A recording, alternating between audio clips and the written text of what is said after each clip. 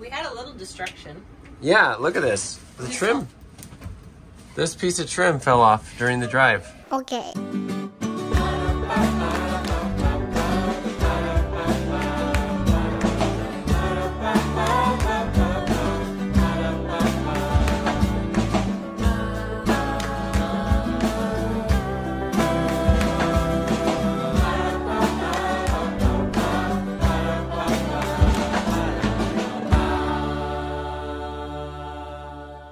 Hey everybody, welcome to another day with North and South.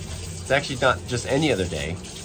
It's the day we're leaving, on our first journey, or our first trip. The beginning of the adventure. We're going. So, everyone's walking around, brushing teeth, packing up, getting the trailer ready. Kitties are feeling a little apprehensive, but we're getting it all ready to go. This is always a process of cleaning up and packing up. And the kitties are going to be in the car with us, so it should be fine. We said this before, but to get the trailer ready to actually move is kind of a thing you gotta, I don't know, it's a process you gotta go through so everything stays in place. And also you gotta get our screens all ready to go. It's a 7-hour drive today, so it's a little bit longer than usual. There's a few things we're still trying to find spots for. But, so we haven't dialed it all in yet, but can't wait until it's all done to go. Let's see, how's the back room here looking? Getting closer. Getting closer now? Yeah, something funny. Everything's got to be out of the way so we can close our slide. And there's like rusty, gross water. The bathroom's all good. Like I can't pause or turn on music or anything. It's pretty good. Okay, so we'll get this packed up and we'll get going.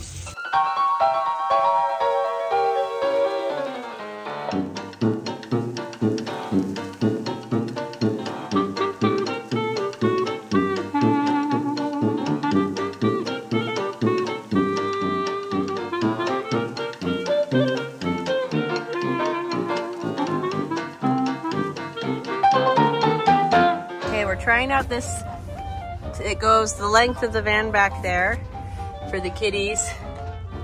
It looks like they're really squished in there, but they're not.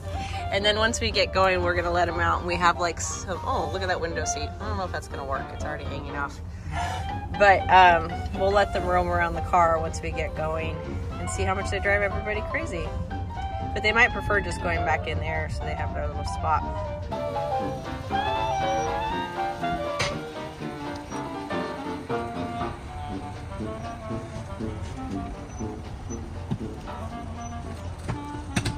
We're going. This is the beginning. We're out of the park, almost. This day has been a long time coming, because we're still just like 20 minutes north of our town, so. It took a while. But I feel way better this morning than I did yesterday morning. It's amazing what a difference 24 hours can make. If you didn't watch our last video of us moving into the RV, that was, you know, when we woke up our first morning in the RV, and I thought, wow, okay. Wow, I hope this works. But this morning totally worked. Feel super happy. We were able to all eat breakfast. Everybody did a really good job closing up the RV. It's like we all just know how to do it now. And we've gotten so many things put away. The bed is comfortable. So I'm just really, really happy. So we're gonna head over to Kentucky. And Kentucky is always a great state to visit. But right now, they're going to be in the path of totality for the 2024 eclipse. We missed the last one because we were in France. And so we're pretty excited to get to see an eclipse. Elijah's excited too because he's gonna drive, what, like 6 or 7 hours over to stay with us a night or two. So he can see it too, and then he's gonna take Esther back so she can move into her first apartment as an adult. But we're gonna head over now and get to our first RV park outside of town.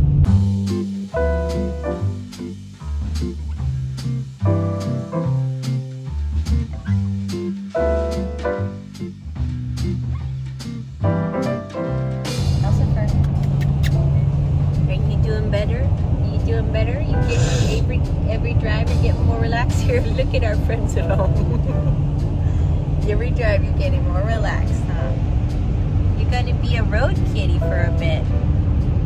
But I think you can handle it. Albus is super chill about everything. Calcifer's always been our scaredy cat though, huh? You're a scaredy cat. Scaredy cat. They both got air what are those called? Air tags. And so we ever do lose them. And they're also both microchipped, so. You got all your shots. You're ready to go, boy. You're ready to go. Kitty, are you nice and relaxed now? Are you nice and relaxed? Yeah, but you got nice and relaxed, huh? It's lunchtime now. We're stopped. The slide is out. We're in a parking lot. We had a little destruction. Yeah, look at this. The trim. This piece of trim fell off during the drive. So obviously it wasn't applied very well when it was put back on after the... Why? I don't think they took that off. Yeah, no, they did. I saw it off because remember I was like, oh, do we need to put right. that back on? You're right. They took this off and they just didn't put it on very well. Feed the cats too. So that's kind of interesting. We'll see if I get that back on. In the meantime, it's time to eat. We've all got our food. Eating up. That couch can fit a fair amount of people. Lunch is done? Almost. So we're gonna keep going.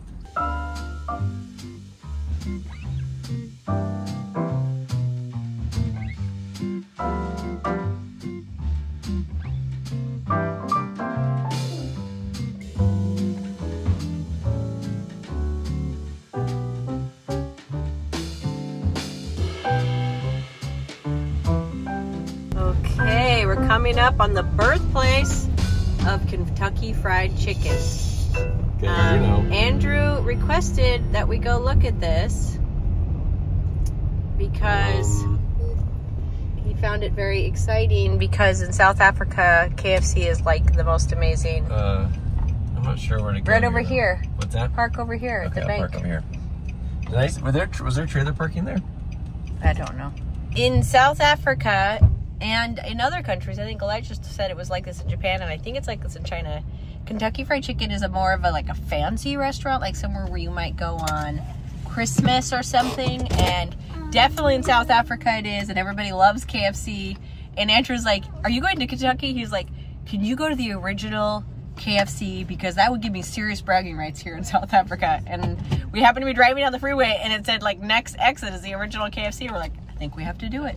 It was only 2 miles off of the interstate, so we're gonna go over there. Maybe we should just get some food. Maybe. But we're gonna go check it out.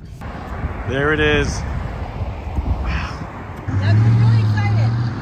Put your arms out. Eve just stuck her hand in her mouth. I'm really hungry. Can't believe it. It's the original. Yeah, let's eat. We just came in. Andrew, look. It's legit. It's actually the Colonel's actual suit. That's his actual suit. Check it. I like his little diamond pin. Yes. Here's his cane.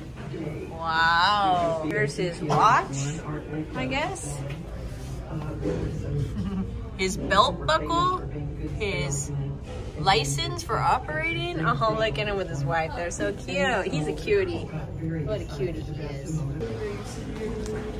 This is what the furniture was originally in the dining room. How cute is that? Look how legit this is. We're going to be eating at this table. We can actually eat it? Yeah. Whoa, that's the original burners. Dishwashers. Those are the original plates that they would eat on. Those are so cute. Wow. All right, we got our food. It's just KFC, but it feels different. Like childhood. We never eat KFC. We're done at KFC. Time to keep moving.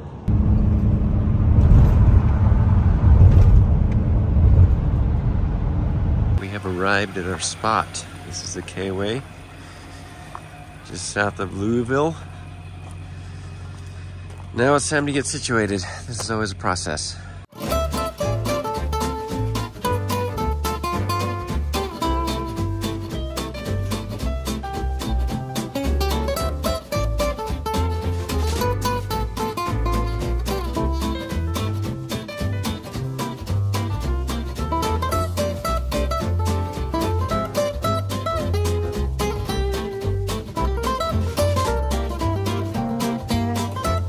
So the best part of RV travel is that you drive all day and then you arrive and you're home.